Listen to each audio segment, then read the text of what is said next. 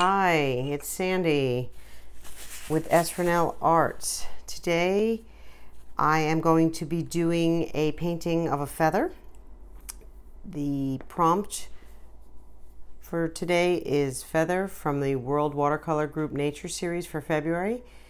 And I'm going to start off with a little bit of instruction and then move on to speed painting from there. So I'll have all the materials listed in the description. And so my first step is to, and I mentioned I'm using B paper, right? B cold pressed watercolor paper. I looked up feathers, and I don't really want to copy anybody's feather, so I'm just going to, I know the general shape of a feather, you know, it comes around here and looks a little like a bowling pin. I'm going to have it bigger on this side, a little bit rounded here, and maybe want it a little bit on this side, kind of like that. And then the inside, I'm just going to draw two lines, so it's going to come around here and like that, and then another one like that, and a little like that, and have a little bit of the down here, and that's it, I think, for the watercolor pencil.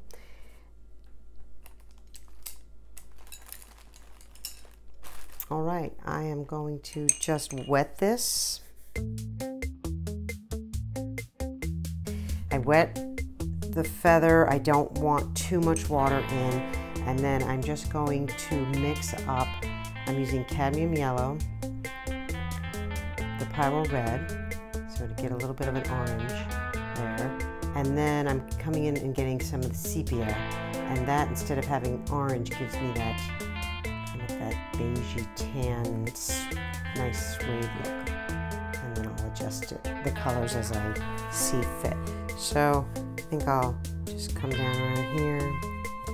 If I think it's too yellow, I'm going to just take a touch more red.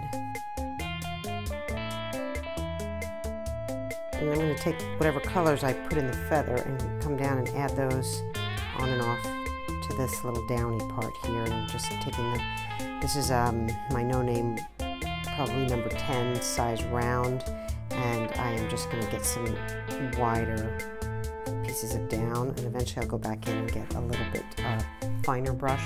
I'll probably use, well, we'll see.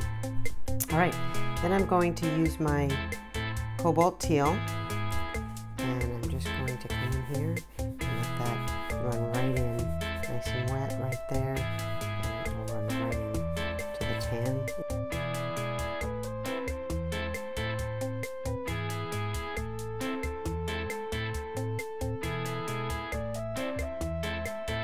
I decided I want this to be nice and loose, and so staying in those lines is not going to help me with that. So I'm going to come over and give myself a little bit outside of the lines before it dries. So I turn off the blow dryer there and give it just a little bit less perfect form. Let me dry this. So it's important to make sure you dry the first layer before you go on to the next layer. So that your first wash should be completely dry before you go on to the next one, or you'll end up causing yourself blooms and runs and things that you don't necessarily want.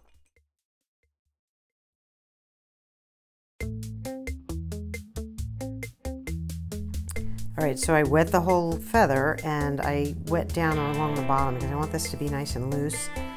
I'll do some splattering. I want some of the colors to run in to each other. So I painted the first wash, I dried it, and this is the second wash. And I just want to put a lot of color in here and kind of let it run and do its thing.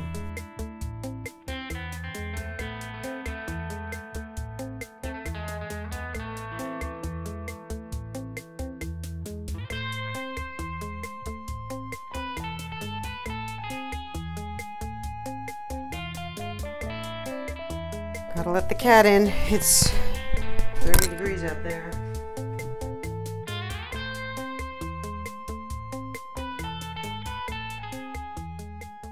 All right, and to be honest, I was spacing out a little, and I'm not exactly sure how I got this bloom there, and I don't like that much, but I can fix it, I think.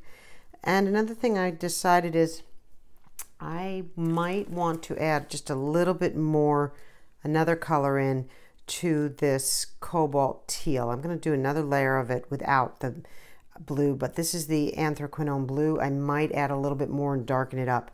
I want to see how this works. So I think I'm going to try a little wet on dry and get some colors now in here. I think that's the ticket, and I might not need the ant blue, as I like to call it, because I really don't know that word that well, and I don't want to say it and mispronounce it.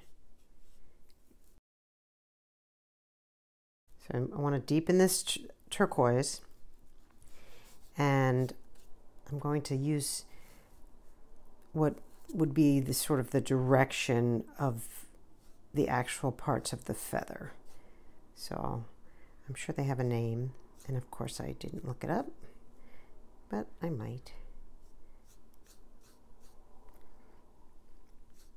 But I want to begin to give that look. So I'm actually almost dry brushing. I'm coming in, I'm getting pure pigment off my palette.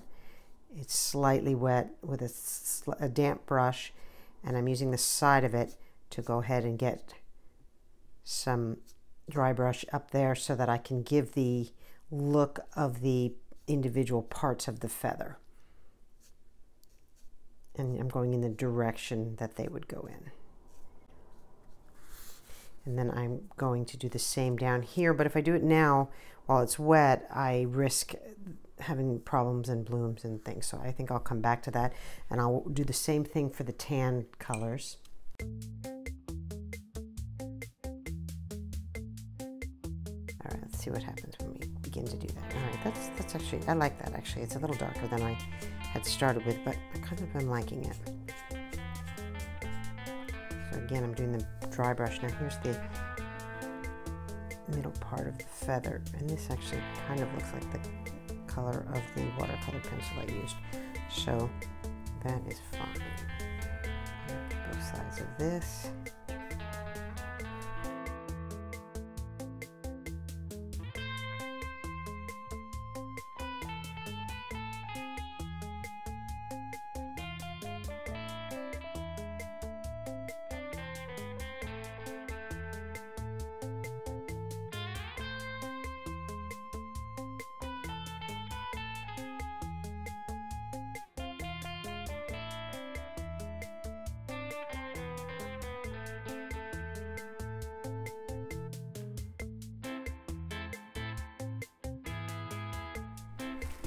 Now at this point I'm going to switch to my number 8 Grumbacher. I could go even smaller, but I think this will do the job. So I'm going to wet that down, and then I want to come over and get some fine lines up here before I go to marker.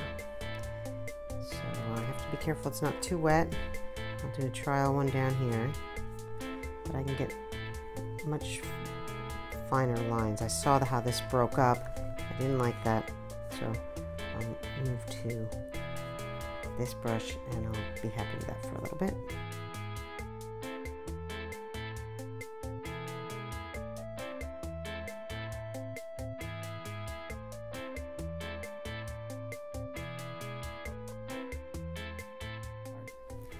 I kind of like the way that looks. Now I could come in with a rigger if I really wanted a lot of detail on here.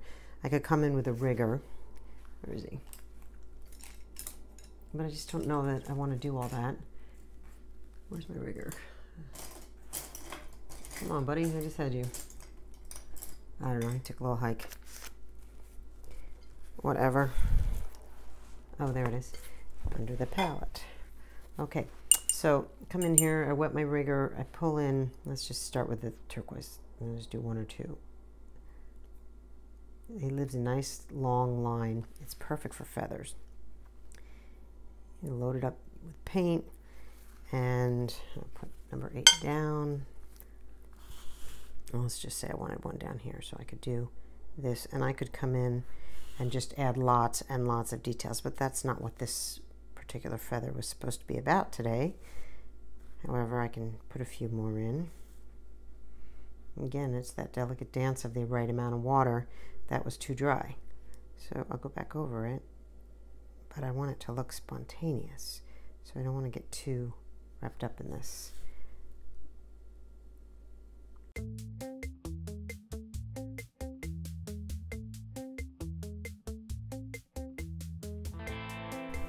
All right, and then this is nice. The rigger's really nice for coming down here and putting in these little fuzzy down parts of the feather. I'm going to give a little attention to the inside part. I'm going to give it some more color.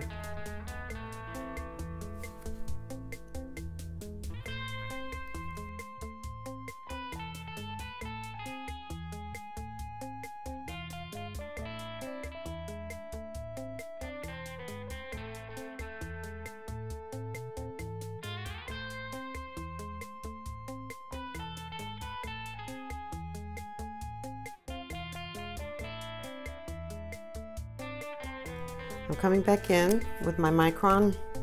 This is the 05, and I'm just going to draw some loose. Everything's nice and dry.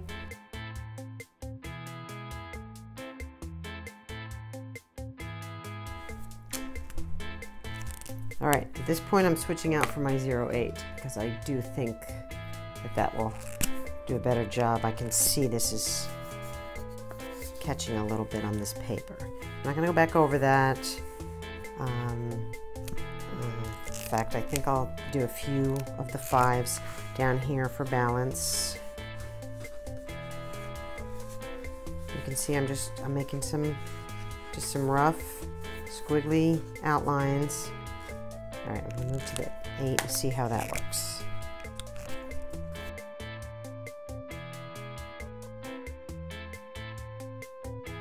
And the last thing I'm going to do is just come over and get some color and do a little splattering. A very wet brush. I'm going to take off a little, move this up. My husband's always giving me a hard time about wearing these ratty old sweatshirts when it's cold and I'm painting, but especially from taping, but you know, I'm splattering paint. I don't want to wear my good clothes. So when you see the paint stains in the holes, it's good painting clothing. Kind of wish I had done a little bit more there. I think I'm just going to do just a touch more there for balance. And I don't know, I could just feel aesthetically it was too much on this side. I don't want to bring too much up, but I feel like it needs a little, just a tiny bit more, and this is where I get myself into trouble because I never know when to quit. But, you know, when you feel something's not right, there we go. I just kind of get that in there, and a little up here, and a tiny bit up there, and I think I am going to quit that. All right, went back. So I went back and looked at this, and I don't like that this is sort of aqua, tan. That is not what I had intended, and I don't think I really, you always need to step back and take a look at what's going on. Well, you should anyway, I do, because when I went back to look at it, I was like, yeah, that's not what I meant to do. So I'm coming back in and just very quickly, I don't have my mic on or anything, I'm just going to add more aqua down here just to balance it out. Oh, my cat is bugging me. He doesn't eat for another hour, but he doesn't seem to get that. So yeah, I wanted more aqua there. So I can pull a little out there. And definitely a little more aqua up here.